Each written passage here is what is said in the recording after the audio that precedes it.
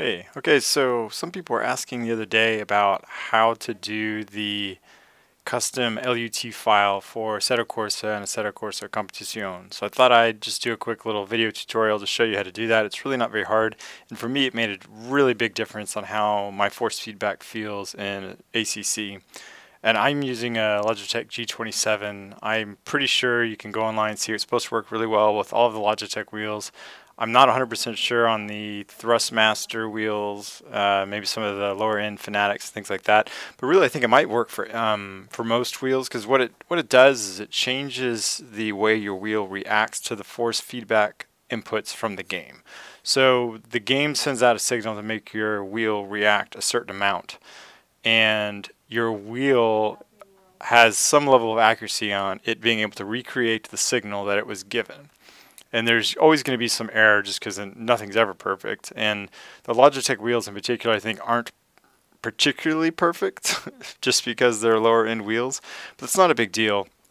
It can be adjusted somewhat, and that's what this program will do. What we're going to do is run a test with the wheel using WheelCheck, and there's a link in the description to download WheelCheck from Race Department.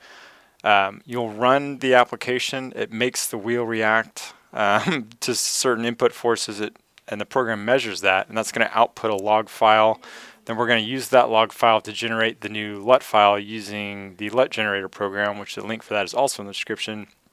And then all we have to do is copy that file into the configuration folders for either AC or ACC, and I'll show you how to do that. You just need to edit force feedback file too, just to indicate where or which LUT file you'd like to use. It's really not that hard. Let's get started.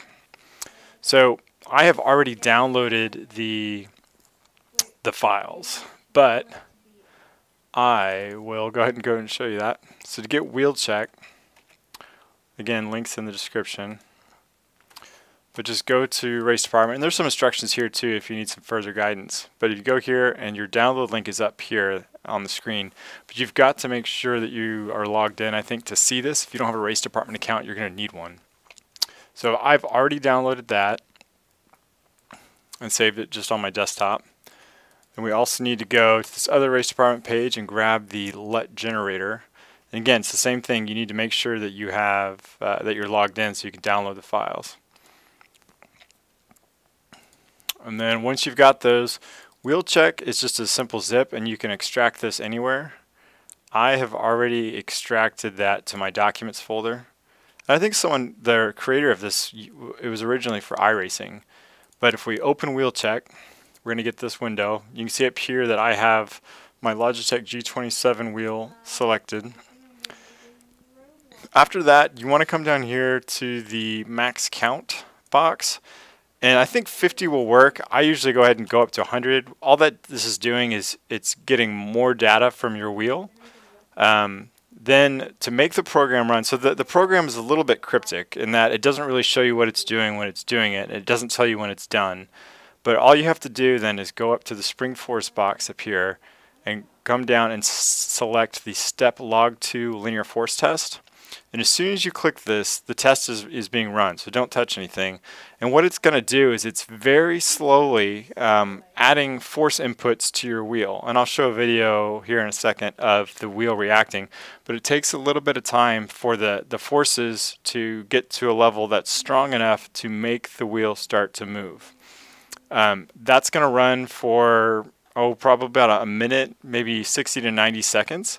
And it's just going to kind of click back and forth. You'll see the wheel will turn left over and over like we're doing a NASCAR track.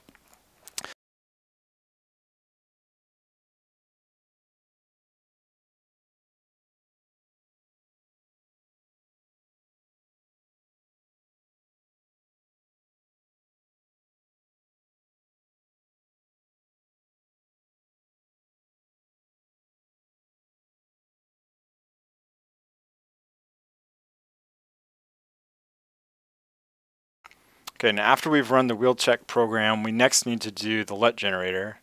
So we can just open the zip file, extract this folder, the LUT generator, wherever you want to put it.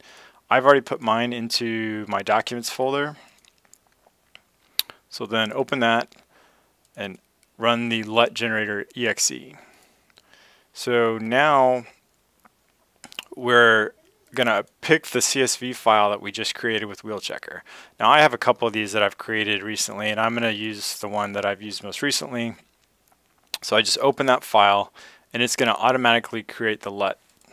So I'll just come in here and type in, we'll do YouTube LUT. You can call this whatever you want, it doesn't matter. But we'll need to know the name of it in a minute, because we're gonna have to type it in.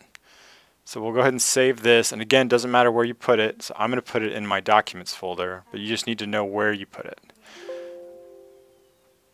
Yeah, I forgot I created that earlier, so that's fine. So here's what happens. After you run the program, it shows you the corrections, basically. So the wheel check curve, I think it's the red was the original one. So you can see at these low forces, nothing happened.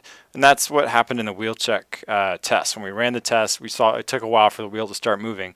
So all of those forces that were being sent to the wheel, the Logitech didn't even see. Like, it wasn't able to recreate those. So to counter all of this dead space, the LUT generator program says, I'm going to amplify all these forces, basically, to counter it. So the idea is, the green is the perfect balance to create a nice linear response through the middle here. And so that's it. So that's the file has been created. So what we need to do now then to get this to work and affect Assetto Corsa is we just need to go back into our documents. You can cut it if you want and paste, but I'm just going to copy it because I might want to use it in more than one, and I'll show you that in a minute. But now we're already in our documents folder, and in your documents, you should have an Assetto Corsa file if you have Assetto Corsa, and Assetto Corsa Competizione folder if you have that. So I'm going to open Assetto Corsa Competizione, then I'm going to go into config. You see all these files, and the only one we care about is this fs_postprocess.ini file. What we need to do is open it to edit it, and it's just a text file. So I know when I double click on it, it already just defaults to opening up in Notepad. If yours doesn't, you might need to right click on and do open with and select Notepad or WordPad or something that any kind of text editor will work. It's a very simple file in here.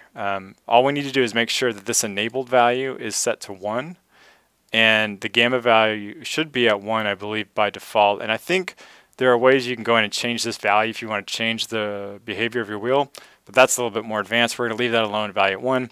This is where we need to know the name of the file. So the file I just created was the YouTube LUT. So I can come in here and change this to YT LUT. Whatever you called it is what you need to put in here. Make sure you save this before you leave. So I'm going to click save, and then we're out. Okay, so the other thing I didn't do now, and you need to make sure that you do, is you need to paste in the LUT file that we just created so that this process can find it, and that's it.